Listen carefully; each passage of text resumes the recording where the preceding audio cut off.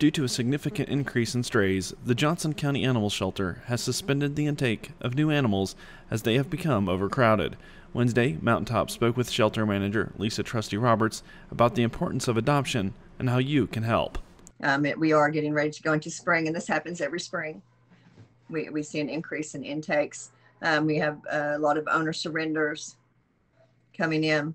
But I do want to let people know part of the reason why we are overcrowded at the moment is that we have some dogs that are dog aggressive, and we've had them for a while. A lot of rescues, they're just simply not able to take dog aggressive dogs because they're hard to place.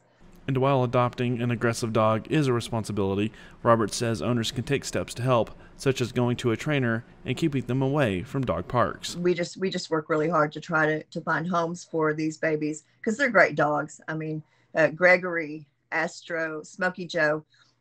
Smokey Joe, we took off of a chain.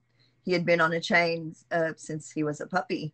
I had other dogs there that just teased him so bad. And he's a wonderful dog. He just can't be in a home really with other dogs.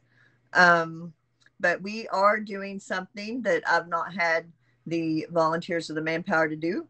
I have a wonderful volunteer that is going to start keeping up our pet finder page. And that's going to be another avenue because I realize that not everyone does have Facebook. So this pet finder page, we're going to be putting all of our animals on.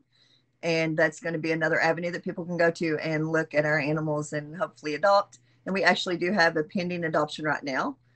Red, who's been with us since August. So hopefully Red will be going home to his new home very soon. At Pikeville Medical Center, we believe that together we can make a difference in the fight against cancer. We are proud to have patients who have experienced successful outcomes over many years. As always, we believe in the power of faith. Pikeville Medical Center, where cancer can be defeated.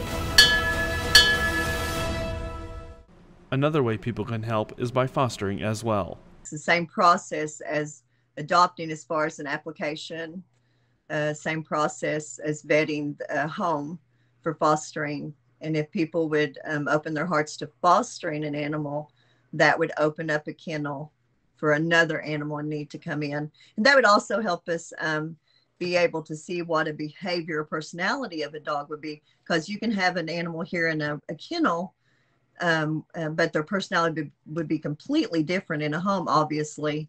And that would help us match them to a family for adoption. If you would like to adopt or donate, you can contact the shelter at wowanimalshelter@gmail.com.